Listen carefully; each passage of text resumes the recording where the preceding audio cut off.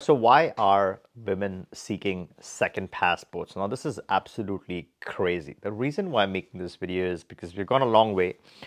I remember this was a year and a half ago when I was on a call with a client who was male client who asked me about Mauritius. He wanted to get more information and get started on the Mauritian option.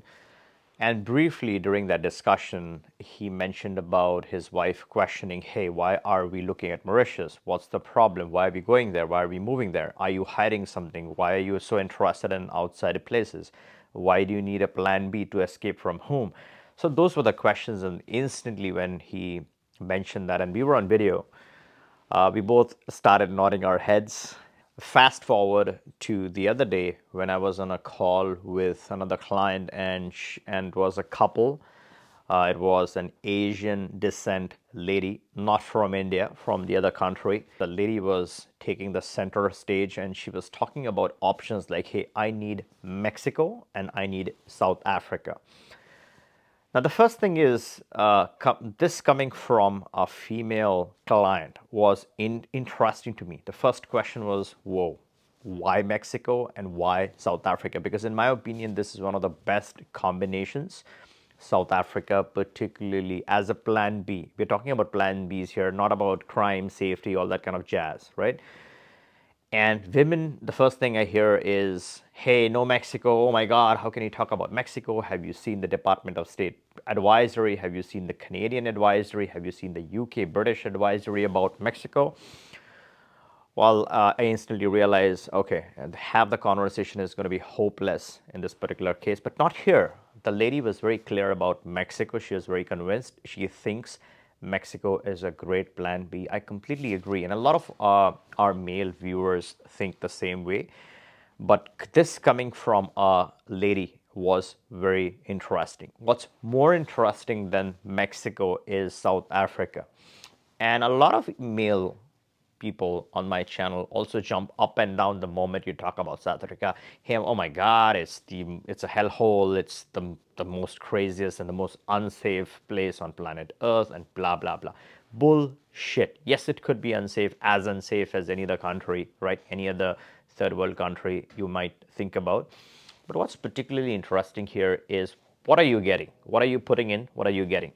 You're putting in a donation, a modest donation. This is no crazy, stupid golden visa fees like you would pay for Europe, right? When you're talking about Portugal, Portugal is a good option. I'm not saying Portugal is a bad option, but there you're looking at a donation or let's say an investment of 300 to 500K. That really is crazy unless you don't have a clear plan for getting an EU option. But with South Africa, you're looking at a donation of $6,800. You give this donation to the government only after an approval. So it's not that you're paying them this money up front.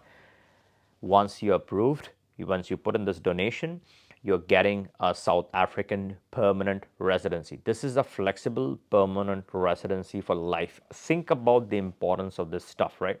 There are financial situations. There's the war situation. There's the geopolitical tension that is going on.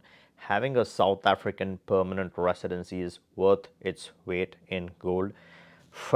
Screw the crime. Screw the crime for a moment. But if there's a catastrophe, this is the combination that you're talking about, right? You want a Mexico, you want a South Africa, you want maybe a Mauritius. But when I had this conversation, it really blew my mind. I'm like, wait a minute, the spectrum is changing. A lot of female clients are taking center stage. These are loving women, right? They care for their family. They love protecting their family. These are not woke leftists, right? Some of those people are stupid. They only care about themselves. They're very self-centered. They don't care about their family. They don't care about their children. Half of them don't believe in having children in the first place.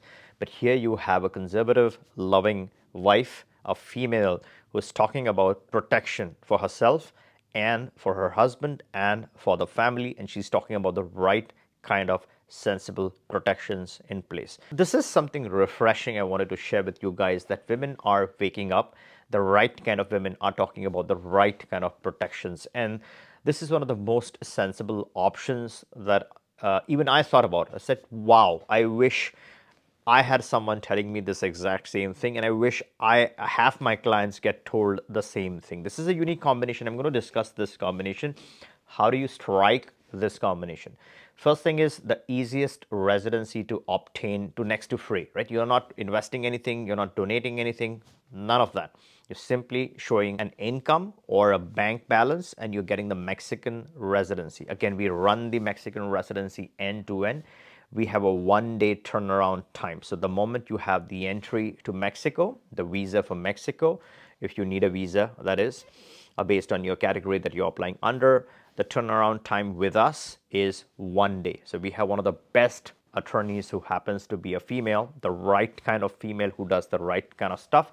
And she's one of the best attorneys across multiple programs that I run. The second option is South Africa. Again, a great female attorney who runs South Africa. And one of the things that I personally believe in is having multiple attorneys, having multiple experiences, trying this with various different people, and then figuring out over the long run with experience who is the best one. Not the best just in terms of interacting with the immigration or with the paperwork, but also the best in terms of personality. The attorney should be like your family member who genuinely is concerned for you, who takes your interests forward, who believes in building a good relationship with their clients. With South Africa, this is the financially independent category. So you're donating the $6,800, getting the South African permanent residency. Of course, the citizenship, this is not good for citizenships. You're not going to get a South African passport unless you're committed to South Africa, which is living in the country. But if you're simply looking for a flexible permanent residency in your back pocket, you can use this whenever you need it. You can live there as much as you want, or you can not live there at all. Just hang on to the permanent residency. You never know when this comes to use, and this is a very valuable tool in your portfolio. This is insurance. This is not plan A. So if you're talking about a France or a US or UK, this is none of that. This is South Africa for a reason. This is a plan B residency. I would say plan B, plan C, whatever you call it. This is a very useful residency in your portfolio. When it is catastrophe, you are prepared. So that's what South Africa gets you. And that's where I think this is a beautiful combination. If you become a Mexican national eventually, and if you pair you switch or you move your South African residency as a Mexican, you have a lethal combination in place, a lot of valuable protection in place, and you're secured, immune from any draconian state sponsors of financial terrorism. A lot of countries are heading in that direction. So you want to be protected. And the best time to start is now. If you are interested, click the link, book a call. We can get you started with one or both these options. I hope you liked this video. If you did, give me a thumbs up. Make sure you're subbed and catch you in the next one.